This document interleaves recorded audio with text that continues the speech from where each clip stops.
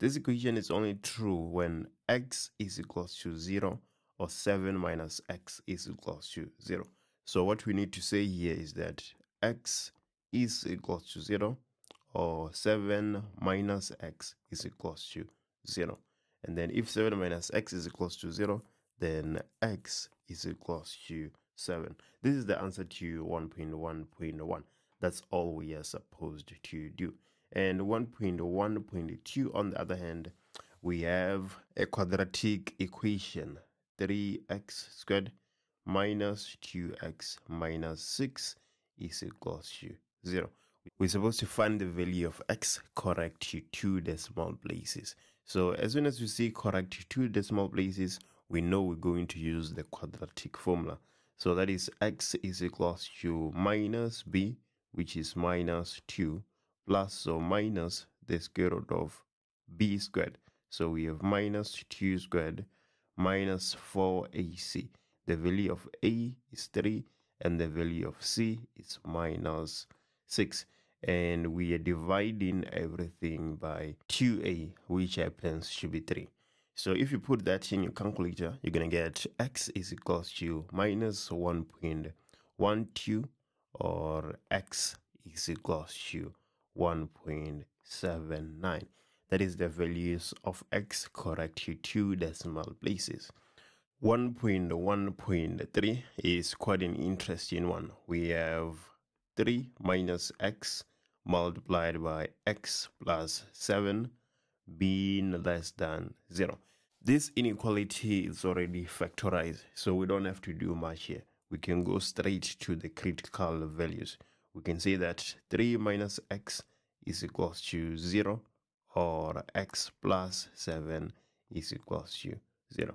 And then here we're going to have minus x being equals to minus 3, so x is equals to 3. And on the other side, we're going to have x being equals to minus 7. And just like that, we have our critical values, 3 and minus 7.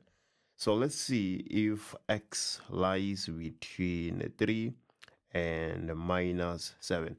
If it doesn't lie between 3 and minus 7, then it will lie outside. So how do we then test if it lies between minus 7 and 3? We take a number that is between minus 7 and 3 and substitute it in our inequality. If our inequality holds, then we know that our solutions lie in that range. So between minus 7 and 3, let's take 0. So we're substituting it here. We're going to have 3 multiplied by 7 being less than 0. So 21 is not less than 0. So we can see that our solution is not between minus 7 and 3.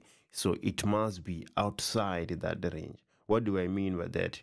X needs to be greater than 3 or x needs to be less than minus 7. For these values of x, our inequality is going to hold. Let's move to 1.1.4. We have the cube root of 32 being equals to 8 to the power 3x multiplied by 2 to the power 6x. So when you have a equation like this, the first thing you should be looking at is writing all the numbers with the same base. We have 2, 8, and 32. If we want to write those numbers with the same base, then the number to go for is 2. Let me show you how. Here we're going to have 3 and then the root of 2 to the power 5. 32 is just 2 to the power 5. Being equals 2. Instead of 8, we're going to have 2 to the power 3 multiplied by 2 to the power 6x. So on the left hand side, we're going to have 2 to the power 5 divided by 3 being equals to 2 to the power 3 multiplied by 3x, that is 9x, multiplied by 2 to the power 6x. So 2 to the power 5 divided by 3 is equals to 2. Same basis, we can just add the exponents, 15x. So obviously we're going to drop the bases and equate the exponents. 5 divided by 3 is equals to 15x. So x will be equals to 5 divided by 3 divided by 15. So the value of x here in 1.1.4 is 1 divided by 9.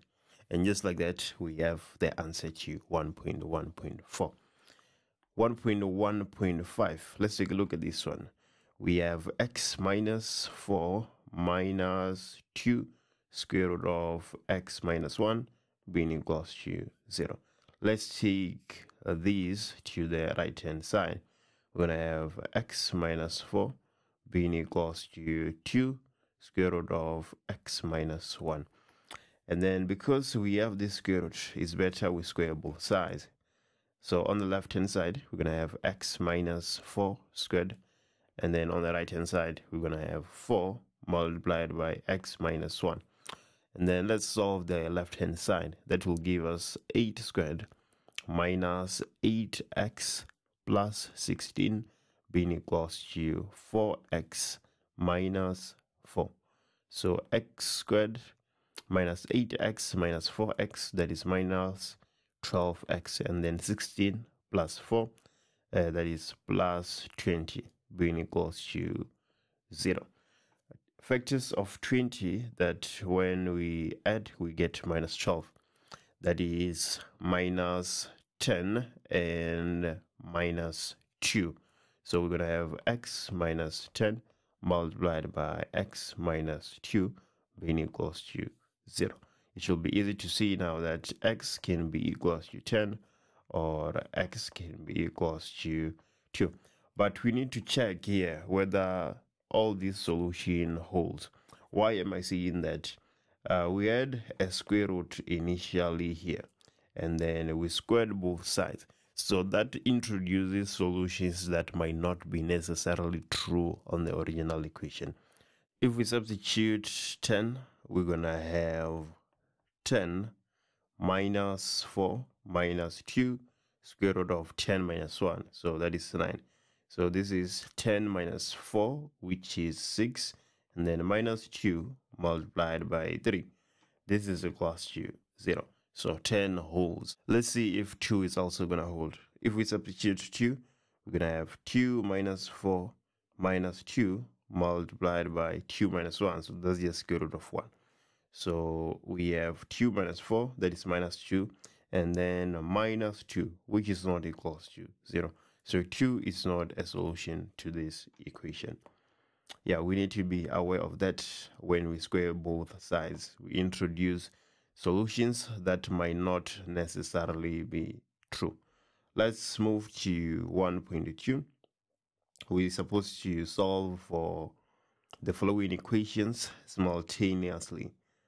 The first equation, we have x, so that is 1.2. We have x minus 2y being equals to 1. So x is equals to 1 plus 2y. I can call this equation 1. Why am I writing x in terms of y? Because if I write y in terms of x, then I'm going to divide by 2, which will get messy.